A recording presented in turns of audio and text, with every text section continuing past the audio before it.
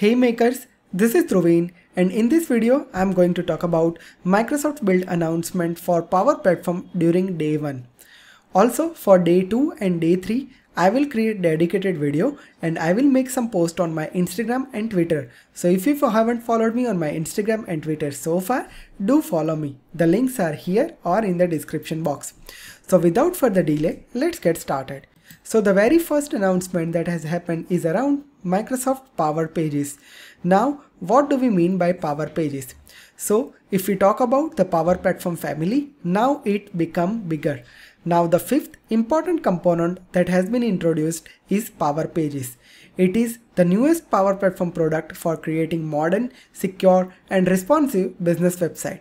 And it comes up with the low-code capability for any citizen developer who can create and deliver business-centric, data-powered, modern and secure website for their organization.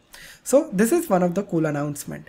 Also in the comment section you need to mention what is your favorite announcement. The second important announcement is around Power Apps Express Design. Now sometimes we are assuming that, let's say if I have some handwritten sketches or some PDF or paper forms, then let's say there is a way where I can upload my file and it will create the app automatically for us. Now this dream can become true during this build announcement. Now with the help of Express Design, we can upload handwritten sketches, PDF or paper form as well as Figma design file into our Express Design, and that will automatically create app for us. Behind the scene is uses cognitive AI capability to design our Power Apps. So this is cool feature and which I love the most in this build announcement. At this moment, this new feature is available into your make.powerapps.com. You will be able to see two different options here. One is image and another is Figma.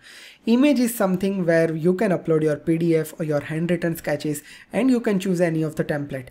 And Figma is something which is used to create the wireframes and that can be easily converted to the app. And don't worry, I'm going to create dedicated video for both of this feature into upcoming sessions. The third important announcement is around Power Virtual Agents. Now Power Virtual Agents and Azure Boot Framework have unified canvas.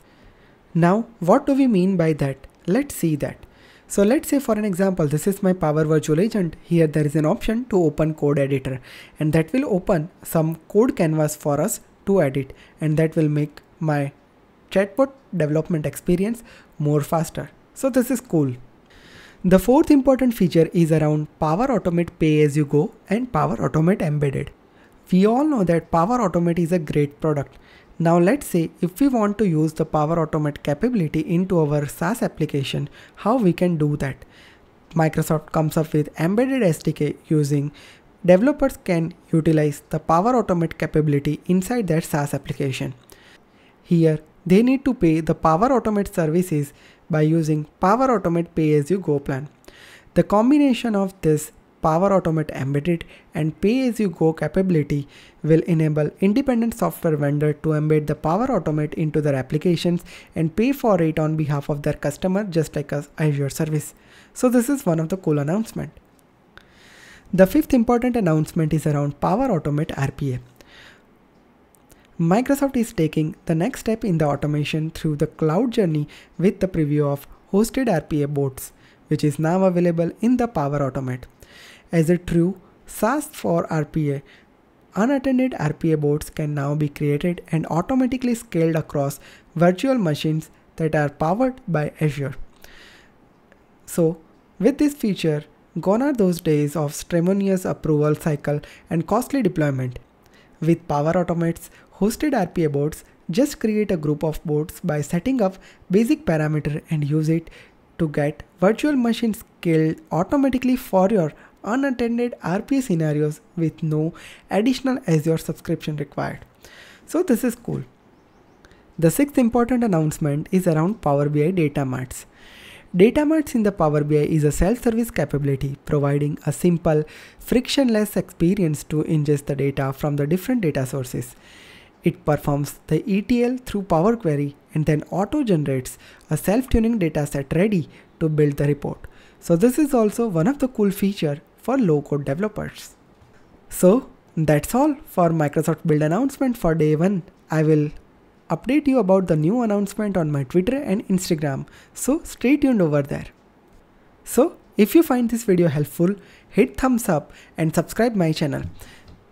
If you are looking for any consultation, this is the website. Let's work together. And if you are looking to follow me on my different social media handle like Twitter, Instagram, all the links are available here.